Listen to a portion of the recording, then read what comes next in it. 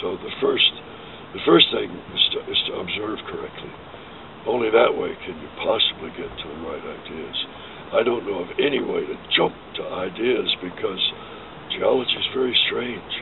Who could invent seafloor spreading? Out of what? Of course, everything other than just raw image is interpretation. But there are things that you can observe with pretty strong confidence. Other things you really must infer. It's a minuet. You have to see a gap in knowledge before you can focus it in research. You can waste your time on trivial problems if you don't. See? And I would say that if you attack problems that are no consequence, or attack serious problems in an ineffective or invalid way, you're just wasting time. So the whole trick is to find a problem that can be attacked and have the expertise to attack it. There are problems I can't attack. I don't have the expertise for it. So you have to target your own research towards something you think is within your capabilities and your competence. What is the legacy that you think you leave to geology? What is the legacy I leave to geology? I think the most important thing has been showing that sedimentation and tectonics are interwoven. The one handles on one gives you handles on the other. See, when I was a young geologist, there were no specialists in tectonics and sedimentation. They didn't exist.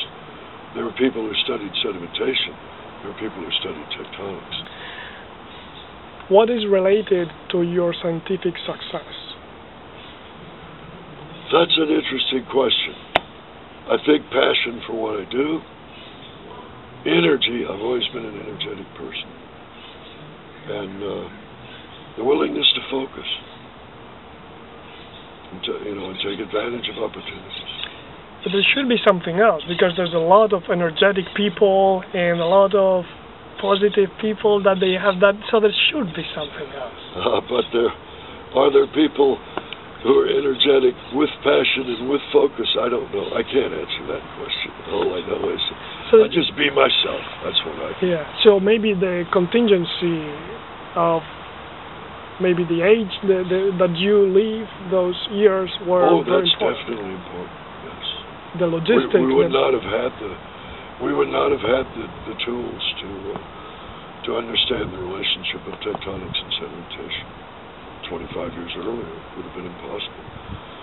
So without the appreciation of plate tectonics, you can't get anywhere understanding grand scale of sedimentation. Without being able to pick sedimentary systems apart, as we have been able to do, and understand turbidity currents and streams and so forth, the tectonics wouldn't help. Also, definitely, you just go together on the ladder. Because I was doing it because science is a communal effort. You advance together, you don't advance at all. If you gain ground, if you gain conceptual ground, if you don't impart it to your fellows, it doesn't go anywhere. It dies with you. So science is a matter of building bridges as well as building towers. And I've never felt competitive about science in a personal sense. That there are two ways of looking at entities in science.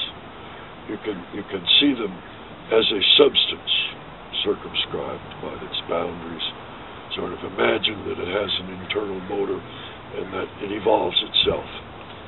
Or you can see an entity in science as not so separate from other things, but as produced as a function of interactions of other things.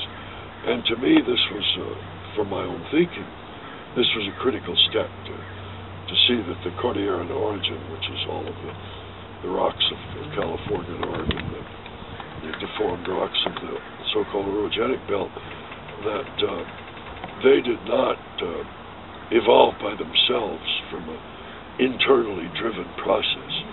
They were produced by multiple plate interactions over the you like Kant, the philosopher. Yes, well, I like that one statement of his. Dare to know yourself if you see that something is not covered in the scripture. And then have the courage to use your own understanding. Men like Galileo showed how you do that. You don't deny what you understand because somebody tells you you must. After all, what did science give you? A life. For me, it gave me a life. I can't imagine not having been a scientist. I feel extraordinarily lucky that I've been paid to try to figure out how the world works. You can't beat that in my book.